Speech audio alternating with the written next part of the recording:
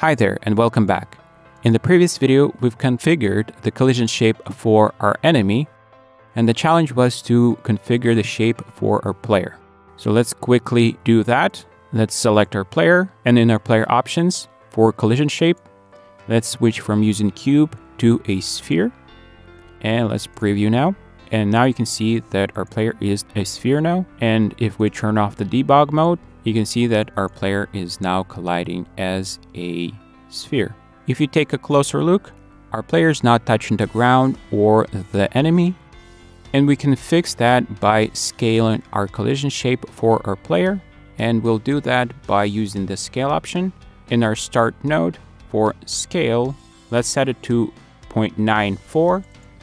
And we'll set it for all of our axes to that.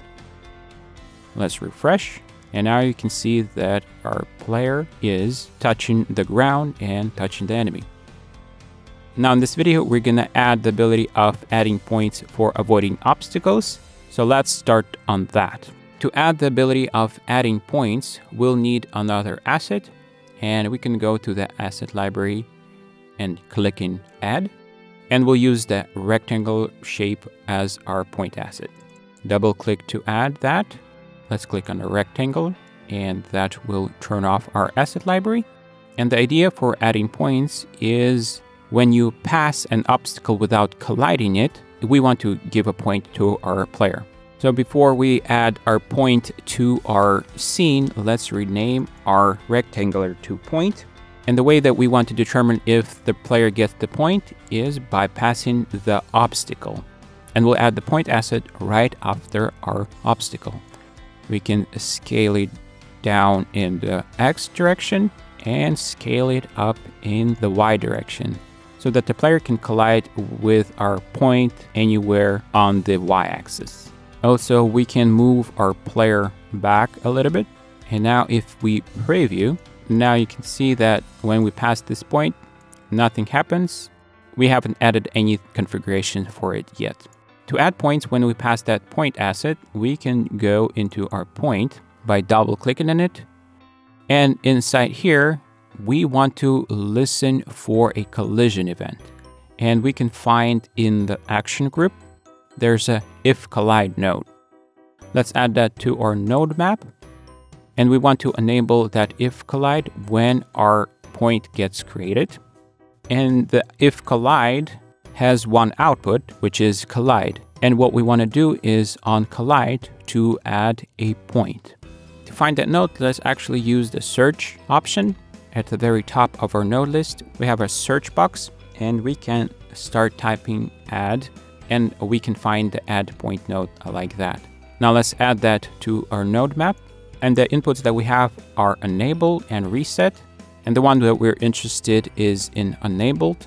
So on collide, we want to enable the endpoint. And what that will do is add the amount of points that we specified in the options. So let's take a look at add point options by selecting the node.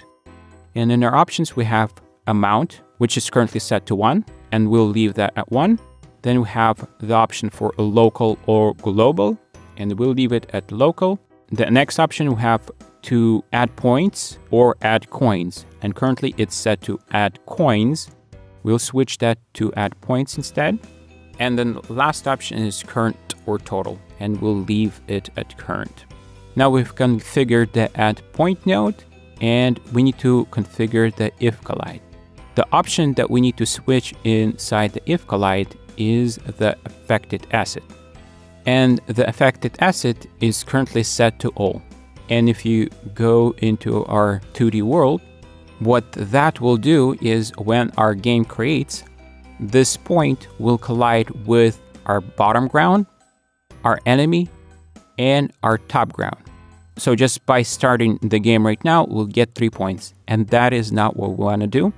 We want to count only the points when the character collides with it. And to do that, we can go and change the affected assets of the if collide from all to player.